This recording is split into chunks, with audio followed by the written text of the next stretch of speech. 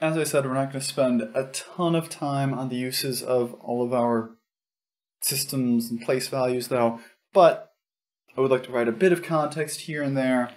Anyway, when we're talking about number bases, we can technically set any value as a number base, where what that means is when we approach that value, well, any value other than 1, because that wouldn't be any counting at all, but any natural number above 1, where what that refers to is the amount we reach before we turn over to a new digit.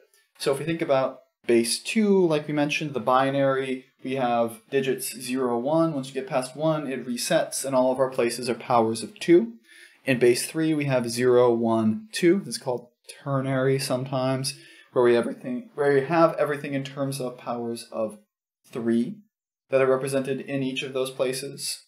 Then in base 4, 0, 1, 2, 3, base 5 up to 4 with powers of 5, base 6 is up to 5, base 5 is up to 4 powers of 5, to be very careful about saying that. 6 is up to 5 with powers of 6, 7 up to 6 with powers of 7, 8, 9, and our system at 10, where again, it's important to think about exactly what these things mean.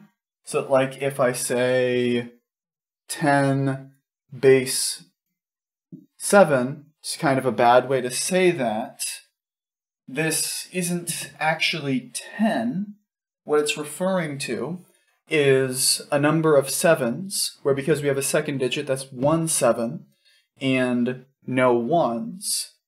So really, this would be more like 7 in our standard base 10. This is, instead of saying 10, you should think of that as 1 0.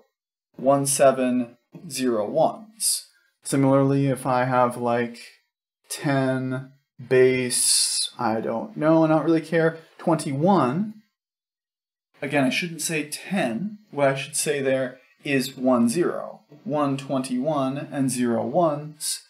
So that would be 21 base 10, and then for a slightly different but still similar example, if I had something like, I'll say it more carefully this time, 1 2 base 4, I'm saying I have 1 4 and 2 1s. So if I have 1 4 and 2 1s, that's more like 6 base 10. You can go on with other conversions than this into other bases, just that base 10 is the most natural for us to work with because it's what we have the most experience with. And in general, for any value, if we have 10 base some value b, then that's going to be b in base 10. That's what it always recognizes, is one amount of the base. It's not simple, but it is at least somewhat understandable in that way.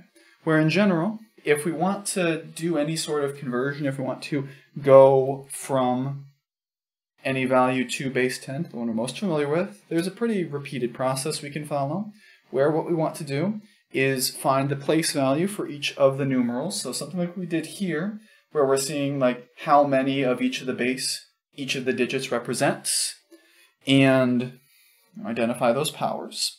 Then we're going to multiply each of those place values by the digits in the place value.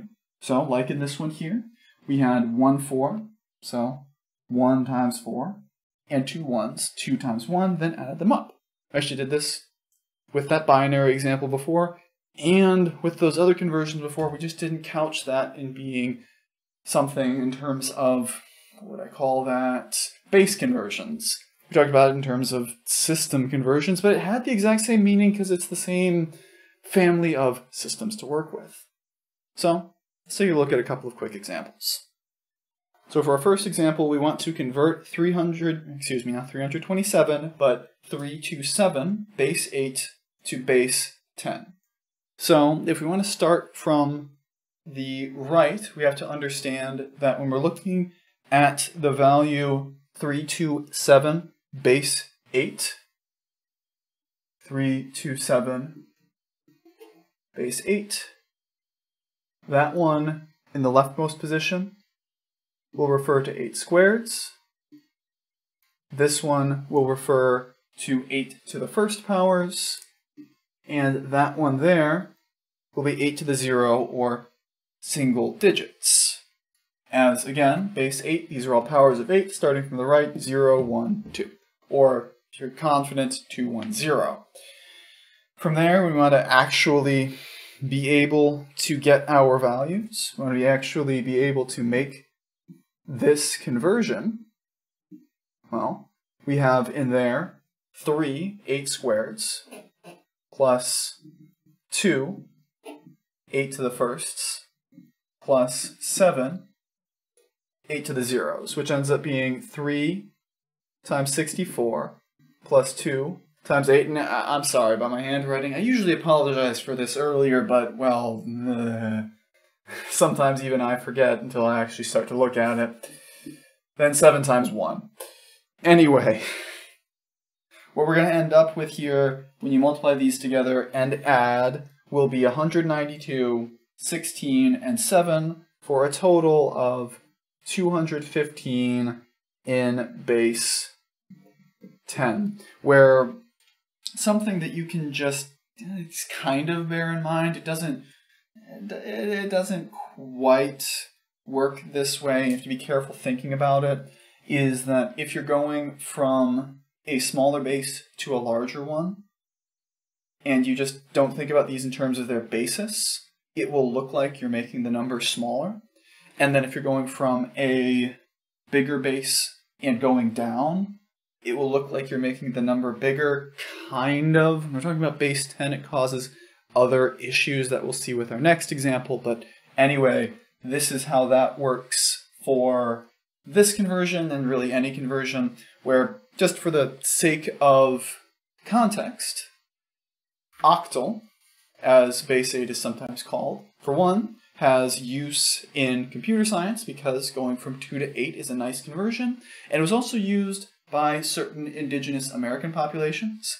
For example, there were some in Mesoamerica who did their counting based on the knuckles of their hands. So that had 8, hence base 8, as well as the Yuki people of what is today's Northern California, who counted, instead of being based on the knuckles or the fingers, by the gaps between fingers, where you would also have 8 options for that. But let's get one more example with a different kind of computation as well.